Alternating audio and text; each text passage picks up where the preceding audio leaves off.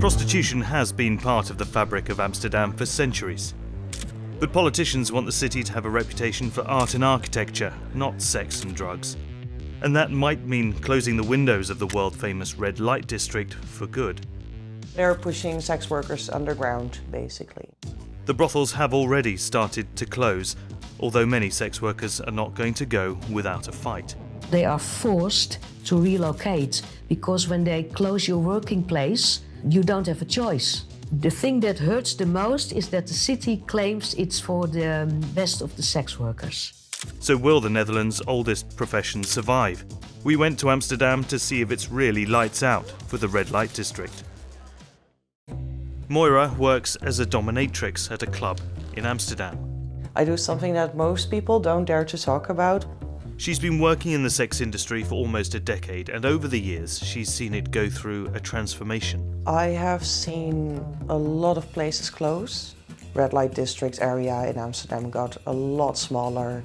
But there was a time when this was the most exclusive part of town. Amsterdam was once one of the most important trading ports in the world, a magnet for sailors and merchants. Back in the 17th century, vast wealth from the Dutch colonies flowed down these canals. De Wallen, which today is the city's most popular red light district, was at the centre of it all. There were a lot of sailors coming in, and the area was very known for being an entertainment area. It's no surprise that prostitution thrived. Through the centuries, the city tried to regulate and ban sex work. The tale goes that in the 18th century, brothel owners used red lanterns to discreetly advertise their services.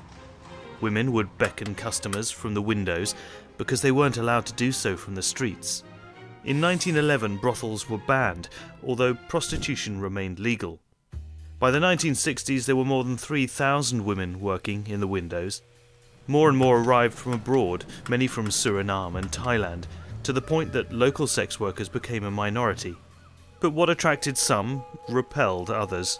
A lot of people didn't want to live in the area anymore, and it got a really negative reputation. In the 80s, criminals and drug dealers roamed the streets. Illicit brothels were often controlled by gangs.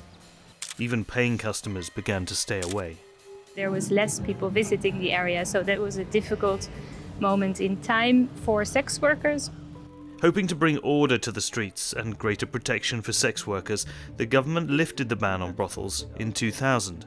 De bedoeling is ook om dus criminele aspecten van de prostitutie nu harder te kunnen straffen. That year there were reportedly between 8 and 10,000 sex workers in Amsterdam. Around a third worked in the windows.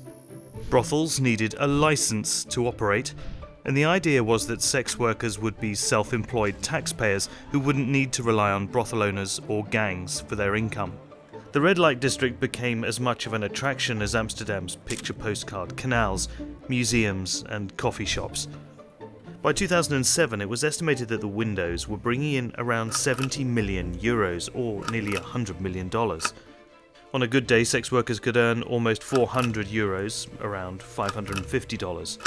But the legalization of brothels didn't entirely clean up the industry, and sex workers continued to be stigmatized. Some banks wouldn't even let them open accounts or apply for loans. And in 2008, police found that almost 80 women had been trafficked by a group of Turkish men who ran a prostitution network. A survey at the time showed more than 60% of locals supported a revamp of the city centre. People are coming to Amsterdam to have a party in my part of town, and I don't like that.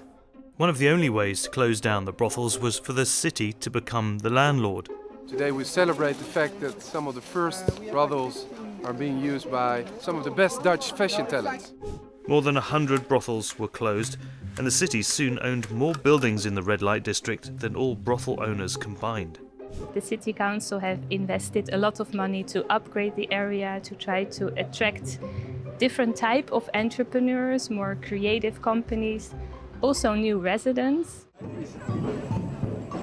In 2015, more than 200 people marched through Amsterdam streets to protest the brothel closures. We want respect! They want to clean up the area and close down windows. So about 500 window prostitutes will lose their working spaces only because of moral changes and real estate interest. But the red light district continued to be one of the city's top attractions. A 2017 study found that around 2.5 million tourists were visiting the area every year. That's double the number that visited the Anne Frank house. We want the experienced tourist who doesn't inflict his or her behavior on the city, but comes to the city because they're inquisitive about what life is about here and what our values are. In 2018, an estimated 6,000 people visited the red light district in a single hour on a busy weekend. The same year, auditors said officials had failed in trying to upgrade the area. That was when the city's first female mayor announced a plan to change the face of prostitution in Amsterdam for good. I want the women and men who do the work be proud of what they are doing and be respected for who they are. The most radical revamp included shuttering more windows and relocating sex workers to a so-called erotic centre outside the city centre.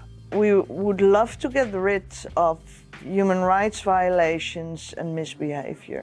But the windows are where many of Amsterdam's sex workers feel the safest. There's always people here because it's a residential area. And if you were to work in some remote area that is deserted after 6 o'clock, I wouldn't feel very safe there. An erotic center kind of takes away the anonymity.